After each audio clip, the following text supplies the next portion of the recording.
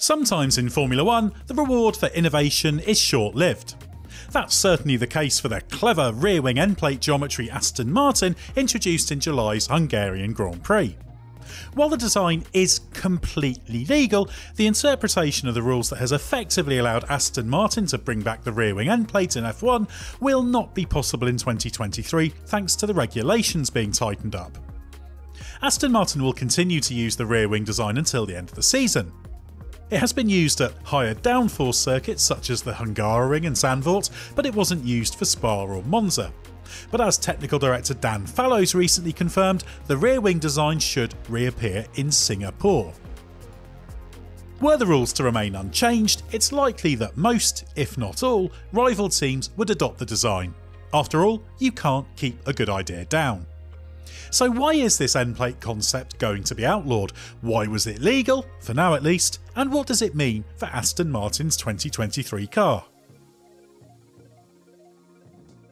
It might seem unfair that a team introducing a completely legal new idea should be banned from using it, but the FIA set up the 2022 technical regulations to allow such changes to be made. The idea is that if a team comes up with a clever interpretation, as Aston Martin has done with its recreation of the rear-wing endplates, it can be made illegal for the following season. It's important to note that this principle exists in the rules, specifically in Article 3.2.1 of the technical regulations, which requires teams to prove that the aerodynamic effect of its design is not contrary to the intent of the regulations. The key is what F1 Supremo Ross Brawn has called the raceability of the cars. While Aston Martin says its design doesn't have a significant impact on worsening the turbulent air behind the car, there are concerns that allowing this kind of design to proliferate could have that effect in the future. As the FIA's Nicolas Tombassis explained late last year, the wording of the regulations is designed to enable a moral high ground that allows such avenues to be closed off. But it's only right that teams should benefit from their ingenuity in the interim, hence why Aston Martin can run the design for the rest of the season. After all, it would hardly be fair to prevent it using a perfectly legal design, even if the intent is to close off such ideas in the long term. Even before this was enshrined in the rules, it's not been unusual for the FIA to do this, with perhaps the most celebrated example being the banning of the Mercedes dual-axis steering, better known as DAS, for 2021 after it was used for a year. Discussions have been ongoing between the FIA and the teams, with Aston Martin's Chief Technical Officer Andy Green telling the race that it has been agreed that the design will be banned after meetings of the Technical Advisory Committee. Of course, it's only natural that Aston Martin will have accepted this reluctantly, given it means sacrificing an idea it came up with and that likely would have been improved upon next year. The regulations that will implement the ban aren't yet finalised and published, but as Green says, this year is set to be the last we're going to see of what has proved to be a short-lived revival of the rear-wing endplate. While the Aston Martin AMR 22 is not a successful car, the team deserves enormous credit for coming up with such a unique idea. The 2022 regulations were specifically designed to eliminate rear-wing endplates, given the contribution they make to the turbulent air behind the car. But given endplates have been used for decades, every team will have been looking for ways to recreate that effect. Only Aston Martin did so. To achieve that, it had to work with the FIA over a period of months and show why the design was legal. The FIA eventually reluctantly accepted that it did meet the regulations. When the endplate design first appeared on Thursday ahead of the Hungarian weekend, the team was delighted to see its idea was still unique.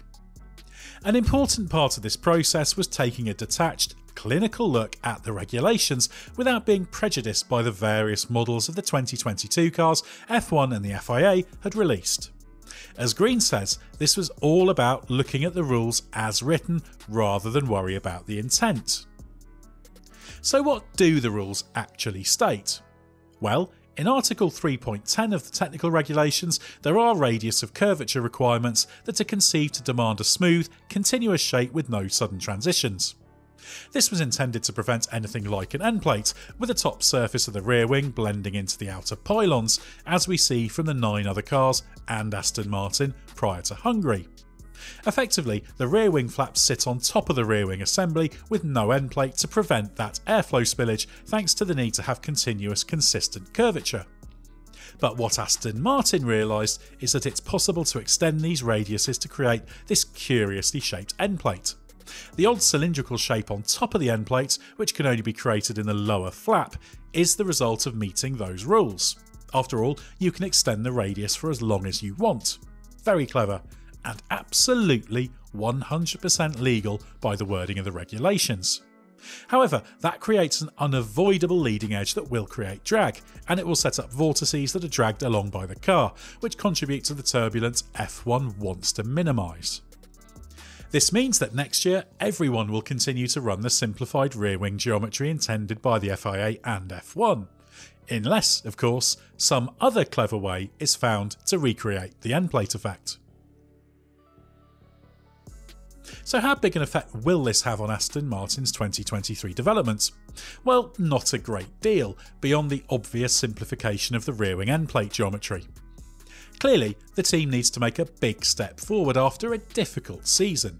It started off the year blighted by a porpoising problem, something that improved with its dramatic change of sidepod philosophy introduced at May's Spanish Grand Prix.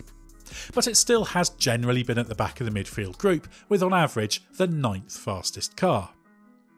The tight-knit midfield group means that Aston Martin isn't too far off where it needs to be, but regular Q1 eliminations and relatively rare points finishes means it has not been a good season.